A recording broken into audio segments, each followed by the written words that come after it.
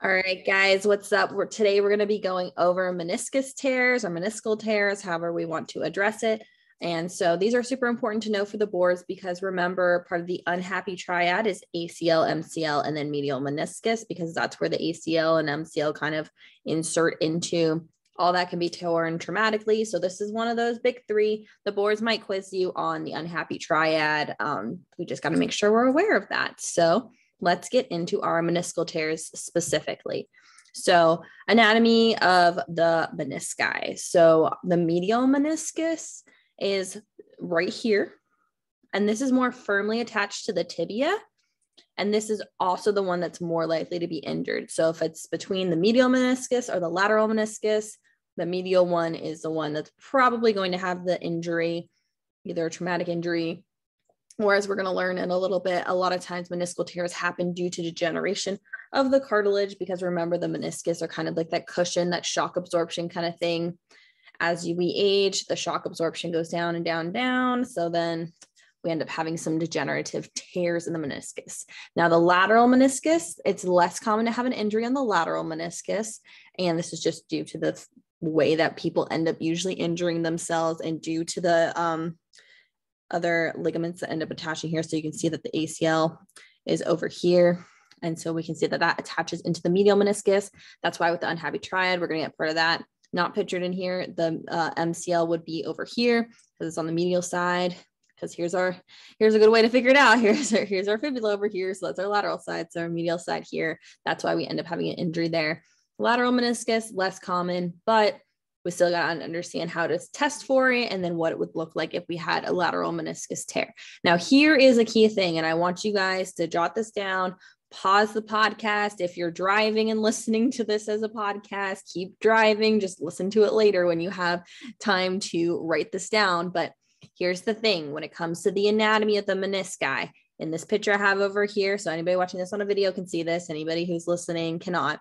But there is what is called a white zone on the inside of the menisci, and then there is a red zone on the outside of the menisci. And what does that mean? Well, let me tell you. The outer 1/3 of the meniscus is vascularized, which means that there's blood flowing to this area. It's getting constant nourishment. It's getting replenished all the time. Nutrients are coming in. So the outer 1/3 can heal spontaneously by itself without surgical intervention. So somebody has a tear to the outside of the meniscus, the outer 1/3, which is the red zone because there's blood flowing into it and it works. They can heal with conservative PT management. So just general strengthening, range of motion, all that stuff, they can be okay.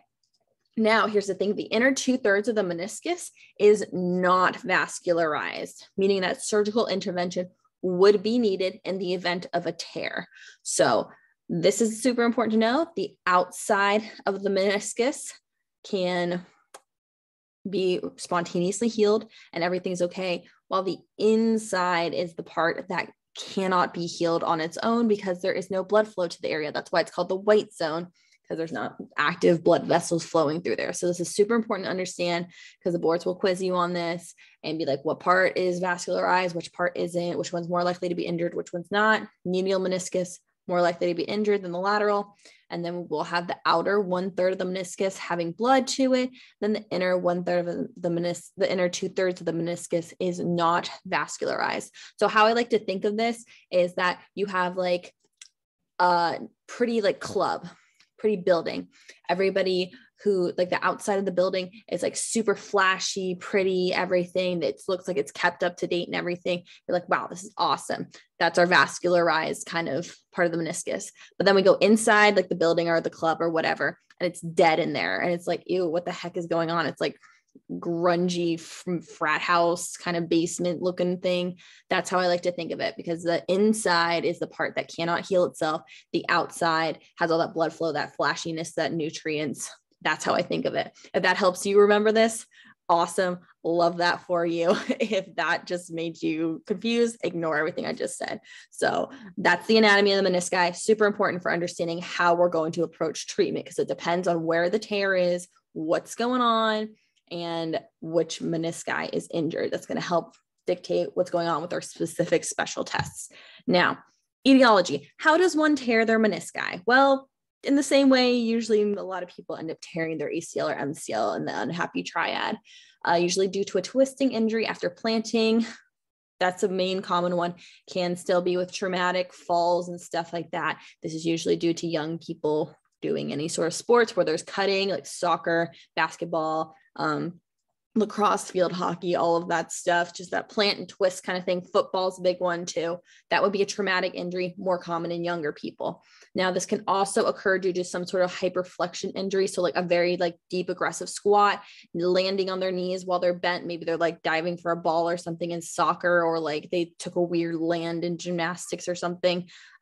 These can all cause a meniscus tear, because remember, the meniscus is that shock cushioning kind of thing, and is most like easily traumatized with bending. Because here's the thing we're also going to notice with the meniscus: when we have a meniscal injury, it's going to be that locking or clicking. Those are keywords, guys, the locking and clicking.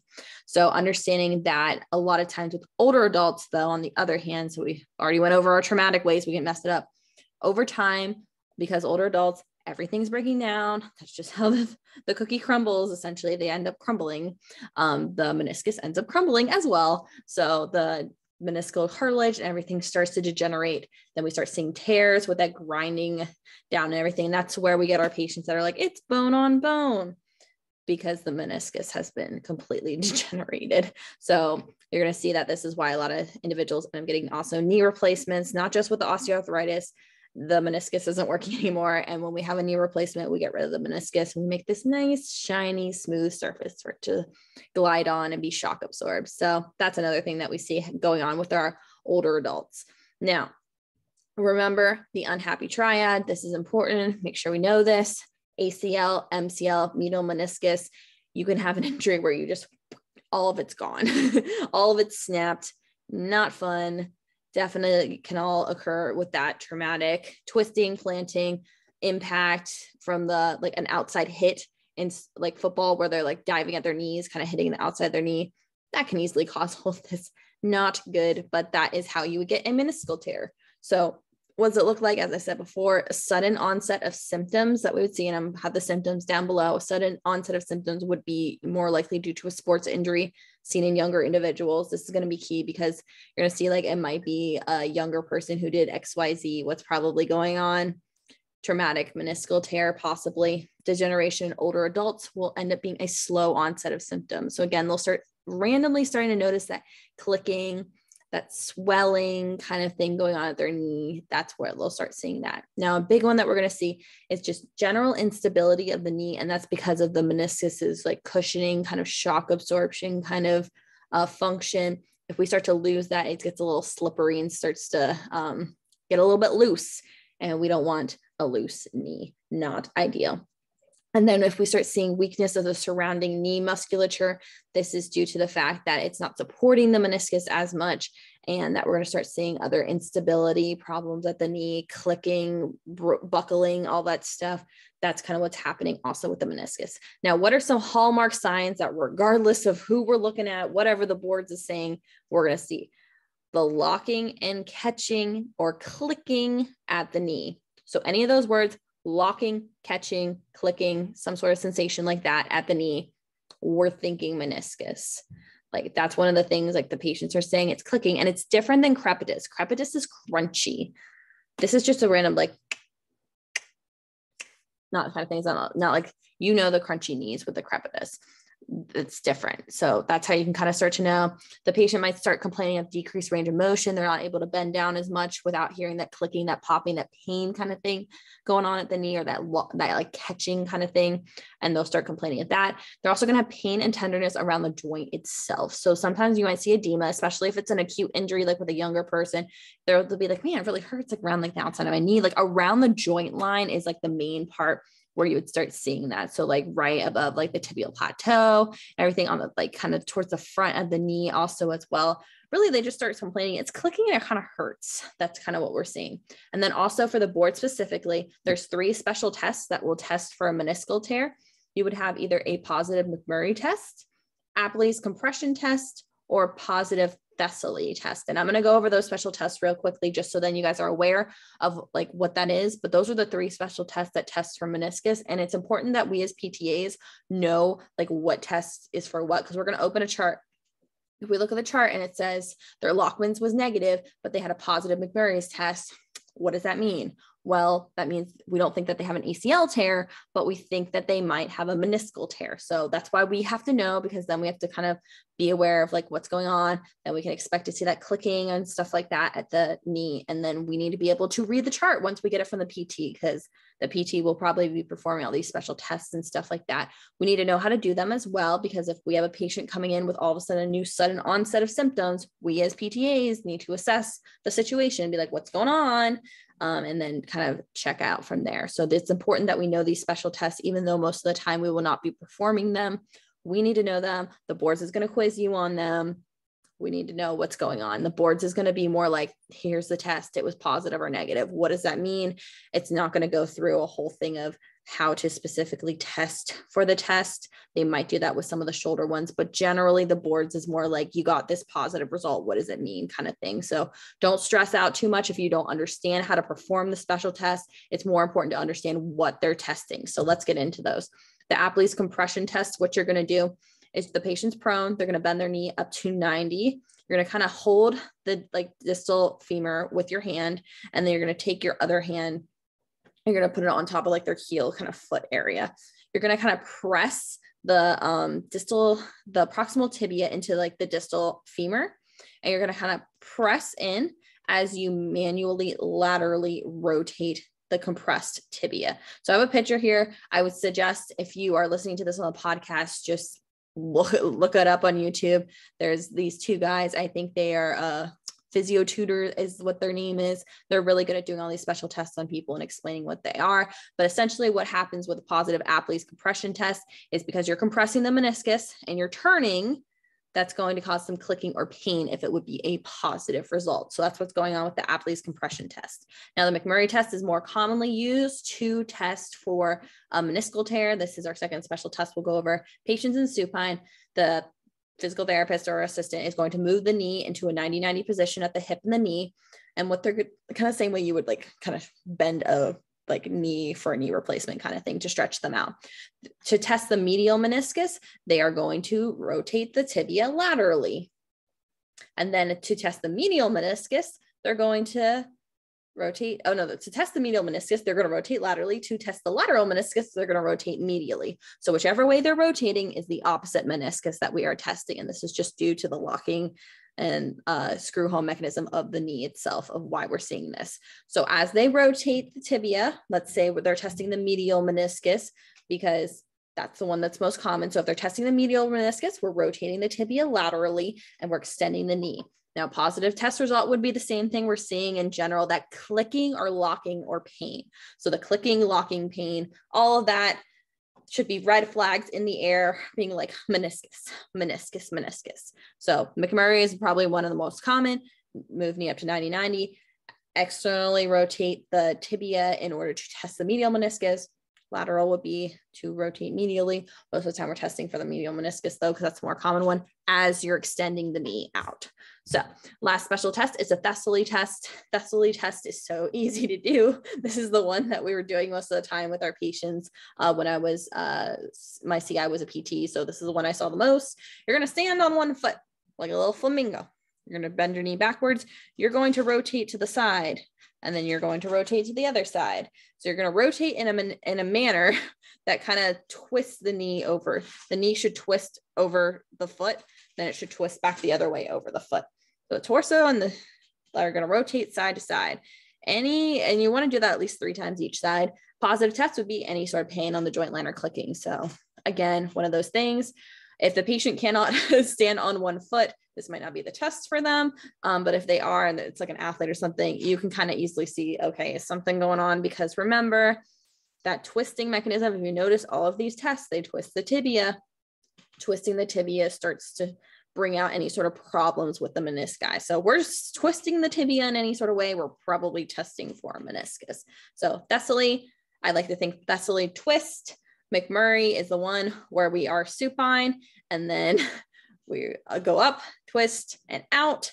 That's how I think of it for McMurray. Then Apley compression is the one where we're pushing actually on the foot. So I like to think Thessaly twist, the Apley compression, we're pushing in while they're in prone. So push, prone kind of thing. And then McMurray is like the most common meniscus one.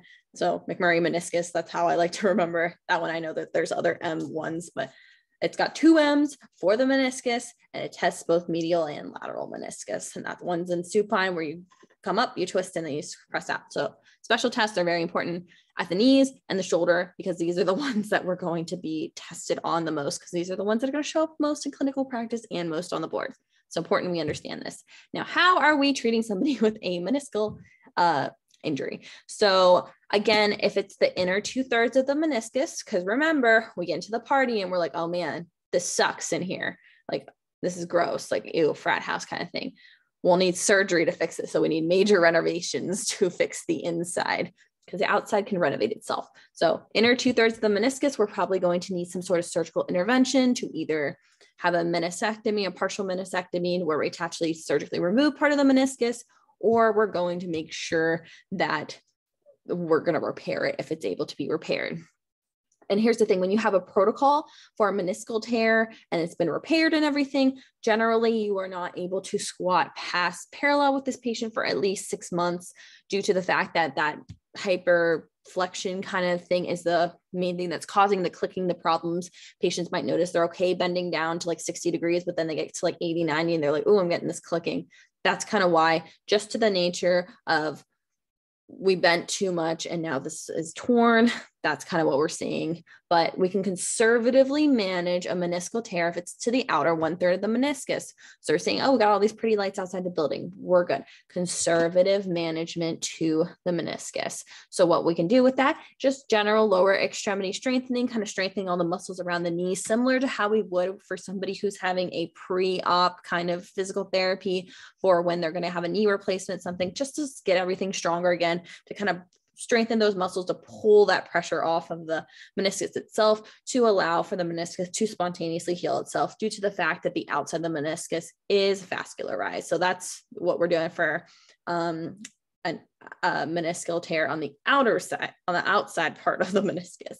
Now, be careful, because usually the meniscus isn't messed up by itself. Usually it's got friends that are messed up, which include the ACL and MCL. So especially if it's a traumatic injury, be careful with that, because remember, there's different protocols for ACL, MCL. Generally with ACL, up to 6 weeks, we're not doing any open chain knee extension. So no long arc quads, no knee extension machine, nothing along those lines. That's kind of what's going on with the ACL. And then you might have weight bearing restrictions for that as well. So just kind of be careful, because the meniscus doesn't get hurt by itself. Usually it's got friends that get hurt along with it, like the ACL and MCL. So this is kind of a super important thing to notice. Another thing that we want to do is, just when we have a patient, especially if it's somebody who's on the conservative management because they injured the outside of their meniscus, palliative care, such as modalities, a lot of times the board's going to ask you about ultrasound to the meniscus. You can do that, understanding that you can use like ice, heat to help with pain and stuff like that. Generally, if we're going to have a question about modalities used on a meniscal tear, it's going to be e-stim or it's going to be ultrasound. They love ultrasound on the boards. If you don't understand your ultrasound in and out with all the parameters, I would get on that right now, especially if you're taking the boards in April at the time of this recording. So main goal for in general with meniscal tears, decrease swelling, restore range of motion, increase strength, and just tell them don't hurt themselves in the future. So patient education on how to make sure we're strengthening, proprioceptive awareness, avoiding any sort of things that are going to injure it in the future. If it's a person who's a little bit older, who is having that degenerative changes, encourage them to continue with strengthening and keeping up with stuff, so then they don't further tear their meniscus in the future. So keywords, everybody, we got the inner 2/3 is non-vascularized, which means we might need surgical intervention. Outer 1/3 is vascularized, so we can have conservative management and treat that.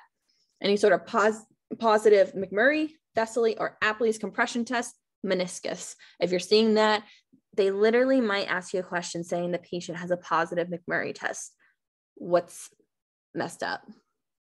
And they'll give you like, they'll give you meniscus, ACL, MCL, and LCL. That's what they'll give you, and they'll be like, what is it?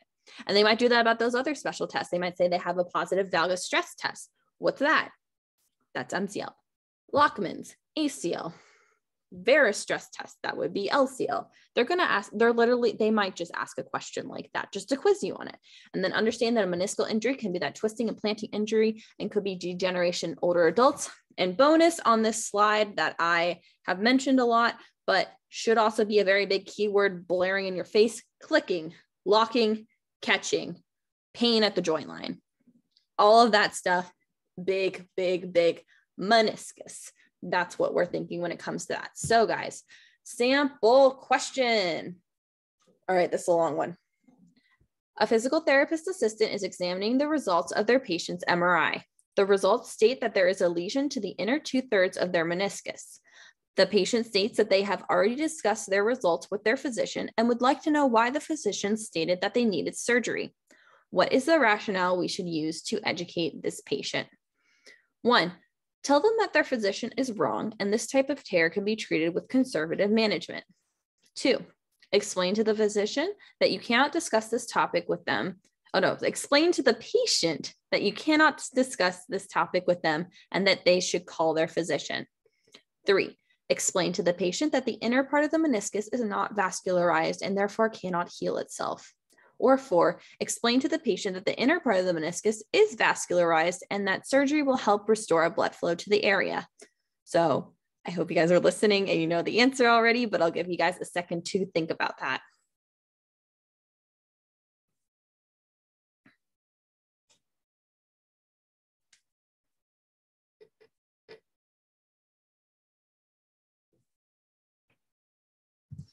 All right, guys, so the answer is number 3, explain to the patient that the inner part of the meniscus is not vascularized and therefore cannot heal itself. So let's kind of go through these, let's kind of go through why this is the correct answer. So let's look at our key things.